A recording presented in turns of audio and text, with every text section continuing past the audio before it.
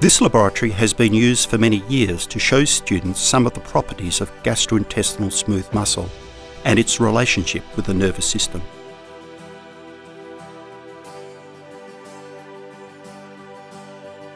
It involves using an organ bath in which a strip of isolated rabbit small intestine is suspended by sutures and various solutions are added to the muscle. Features of the organ bath setup involves a stand in which various buffers are placed. The 3 buffers to be used are thyroid's buffer, thyroid solution deficient in calcium, and 1 potassium-enriched solution.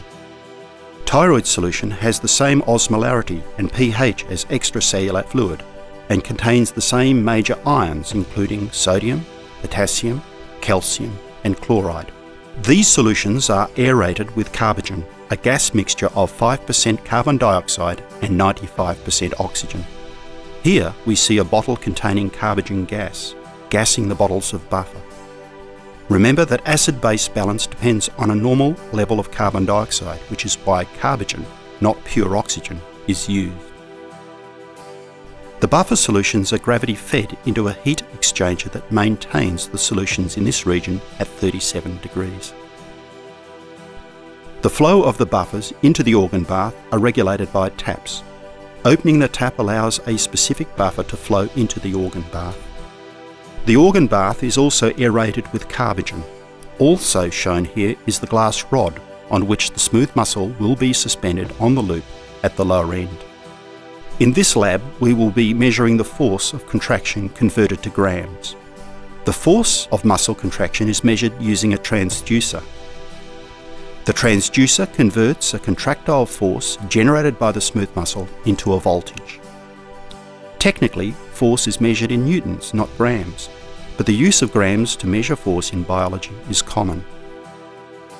When we talk about a force of 1 gram, what we mean is a force the same as that produced by hanging a 1 gram weight from the transducer, about 10 millinewtons. The strain gauge amplifier provides power to the transducer and also amplifies the output signal from the transducer. The strain gauge is connected to the power lab setup where the signal is converted to a digital image of the force of contraction.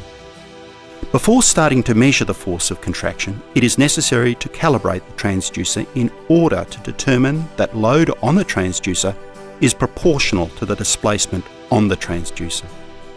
2 grams and 5 grams are sequentially loaded onto the transducer.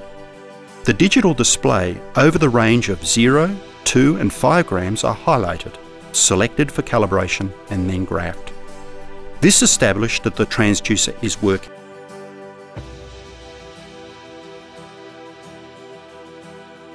Using a syringe with needle attached, a 5 millimolar adrenaline solution is added to the organ bath, which has a volume of 25 ml. Observe the absolute change in grams in basal tone, amplitude of spontaneous contraction, and total tension of the smooth muscle in response to adrenaline, and tabulate.